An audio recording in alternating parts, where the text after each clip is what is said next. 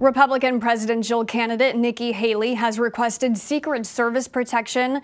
Haley's campaign didn't give any specific reason that prompted the request, but Haley has been the target of at least 2 swatting incidents where callers file false reports looking to generate a massive response by law enforcement.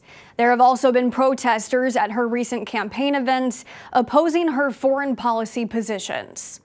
Speaking to the Wall Street Journal, Haley confirmed the application for protection with the Department of Homeland Security, saying they've had multiple issues, but adding it's not going to stop her or slow her campaign. Haley remains the last remaining opponent to former President Donald Trump for the 2024 GOP nomination.